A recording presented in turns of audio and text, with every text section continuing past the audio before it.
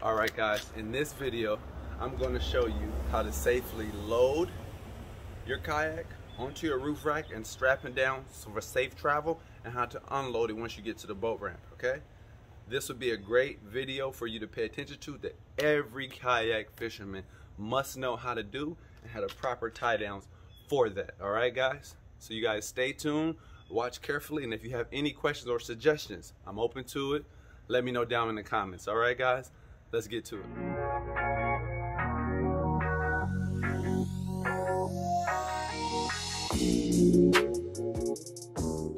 Alright y'all, we out here at the car right now. We almost ready to go.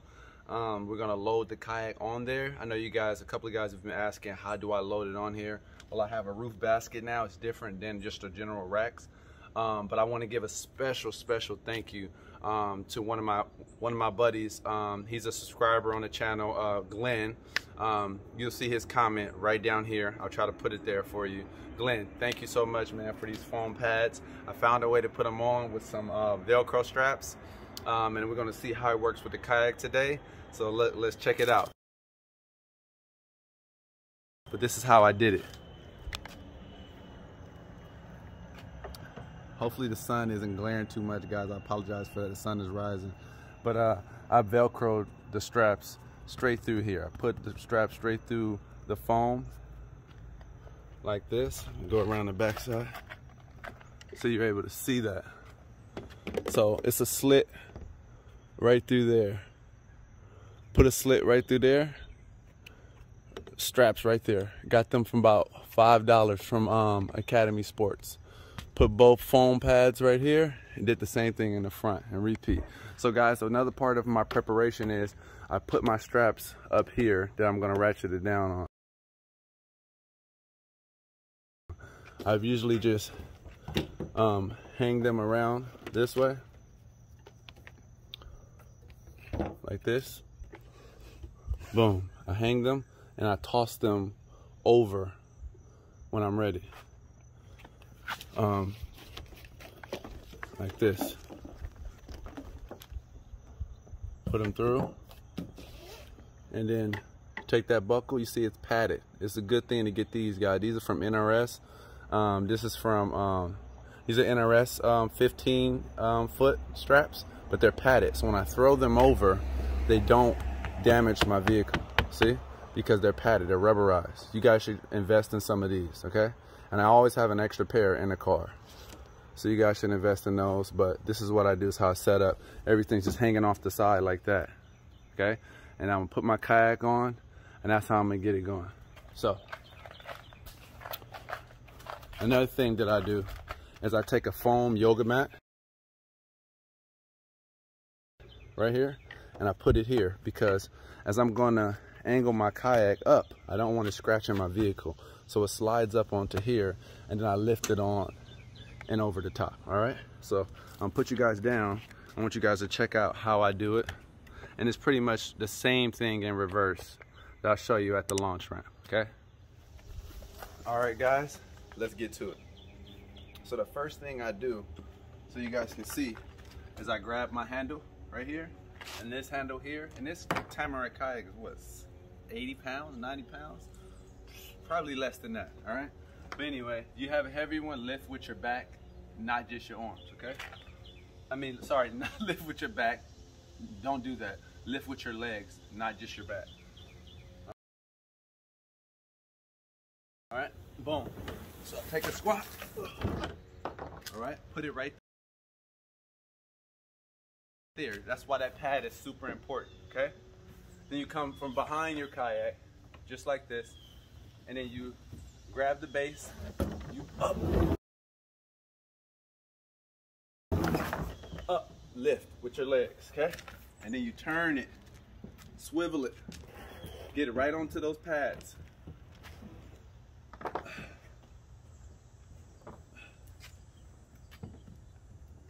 It's wet from the morning dew, but there you go. Then what you do is you're gonna open your door so you can be able to see how you want to angle that. See?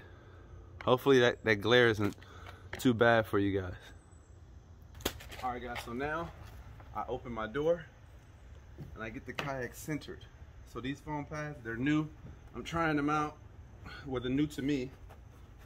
I want to see how my kayak's going to lay on them. And I don't like my kayak hanging too far off the front. Alright, so I think that'll be good right there. I'm going to head to the back, repeat the process.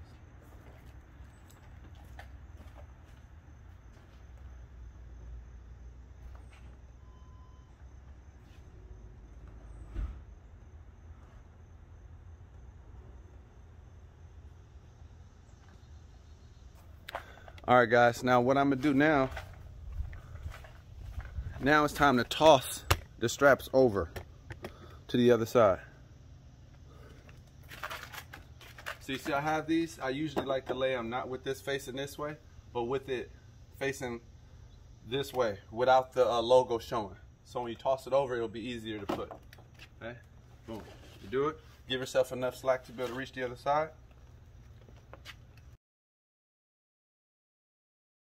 Throw it over. And that's why you have that rubber there, so it doesn't break your window. You don't get the metal ones because it will damage your vehicle. Same thing.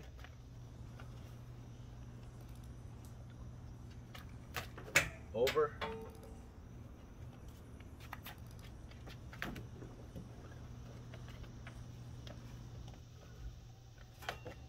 There we go.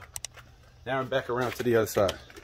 Alright, so what I did is I looped my strap buckle to one side, because what I like to do is make sure I put it through a safety ring here at the top.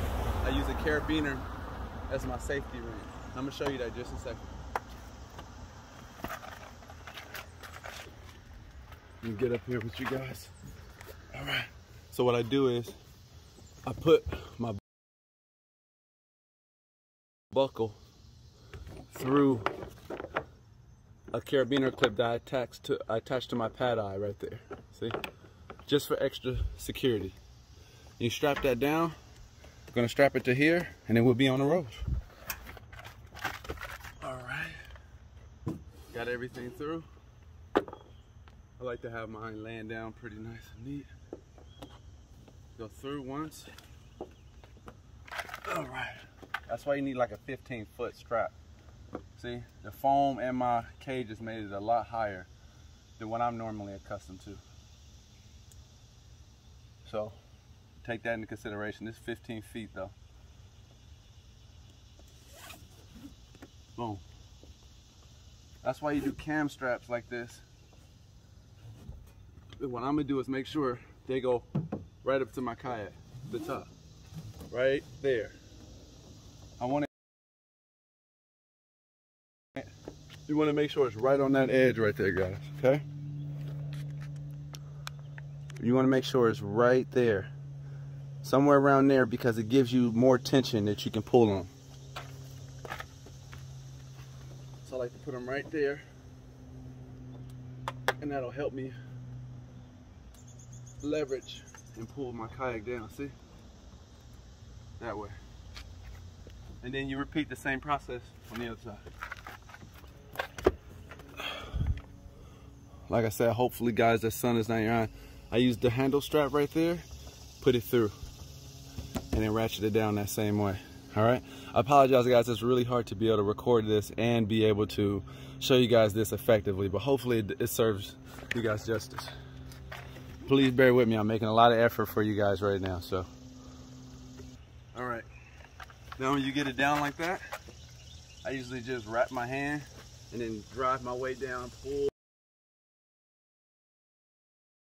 tight. I don't want it to move. If it moves, I'm doing it again. All right. No wiggle, see? There's no wiggle in that. So that's how it's done, guys. Look at the, sitting there on the foam. See how it's nice and centered? Straps are down on here. See, look, can't pull them. Tight, tight. And those foam pads, making sure it's not buckling. Check that out. And just a pro tip, I have a sunroof. I open that when I'm driving. Okay. The reason why I open that when I'm driving is because I want to be able to see if the kayak starts to shift, starts to slide forward when I brake and things like that. So I'm very conscious of that. And if I'm doing a long trip, Lake Lanier or something like that, I probably check maybe every 20 minutes, 25 minutes. I'll pull over, see if my ratchet straps had gotten loose. Sorry, my cam straps have gotten loose, and I readjust them and then keep going like that, guys. All right, guys, the final step is not to let your tag in leave hanging. So I wrap it around 2 times, you see, and just tuck it underneath, just for safe travels. Look, boom. All right, we're all done, y'all.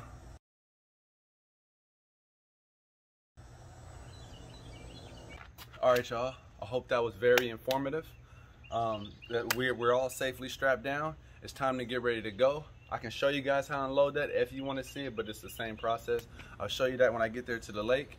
Pretty simple, pretty straightforward. All right, guys, check it out. Hopefully that's helpful to you guys. If you have a heavier kayak, remember, lift with your legs. Get you a foam pad that you can put right on your car so you don't scrape up your car, and also get you the rubberized cam straps, NRS brand or other brands, but make sure to rubberize so you can toss them over your kayak in that way. So look, I showed you how you can do it with the roof racks. Very simple. It's even faster. Or a roof basket. You can get this done, guys, on your Lifetime, Tamarack, Angler, or any other kayak of that sort. All right. Thank you guys for staying tuned. Let's get to the lake, man, and let's get that therapy, boy.